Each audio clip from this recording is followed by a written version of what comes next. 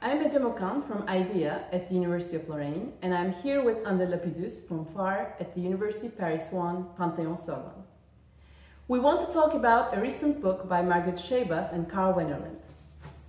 This book, A Philosopher's Economist, is a book on David Hume as an economist, and this single fact makes it remarkable. I mean, we all know Hume as a philosopher, but as economists, our knowledge is usually very limited. We are used to considering him as the author of essays on money, interest, and international trade, and that's all. A great quality of this book is to make us understand that Hume's economics is much more than that, and that it is rooted in all his work in philosophy, in ethics, in history, or in politics. Well, I'll be more specific. The book doesn't only argue that Hume's economics is an outstanding achievement, but also that he's an economist in everything he does. He's an economist when he's writing on epistemology, metaphysics, ethics, politics, and so on. In the words of the authors, economics is the unifying thread of all his works. And of course, Hume has a lot to say about economics, even beyond his 3 essays on money, interest, and international trade. But is it sufficient to make him an economist? We don't think so.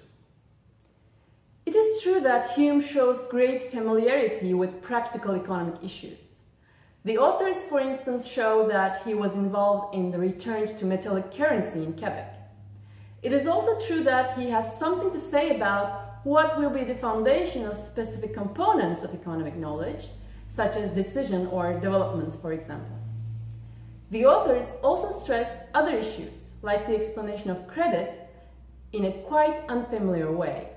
They point out the isomorphism between a coin and a Eucharistic wafer to explain why about credit we have to go beyond the material existence of money. But although these points justify economists' appeal to Hume, they don't show that Hume himself was an economist. Indeed, we need something more to qualify Hume as an economist, and this something more simply does not exist. And saying that does not depreciate Hume on any front.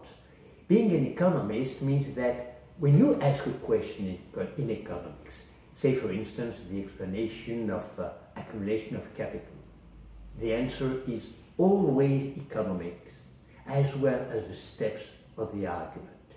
But Hume doesn't do that. What he wants to do from the very beginning, that is, since the treatise of human nature, is to build a science of man, not only an economic science. And this has most interesting consequences. There is a nice chapter in the book on industry, knowledge, and humanity. The first refers to economics, the second to arts and sciences, the third to sociability. The authors find here a sign of the omnipresence of economics. We understand that in another way. What Hume argues is that the development of industry cannot be achieved unless knowledge and humanity are increasing at the same time. In a way, each of them facilitates the development of the 2 others. Yet this interdependent development cannot be taken for granted. An example for this is the mass immigration of the Huguenots to England.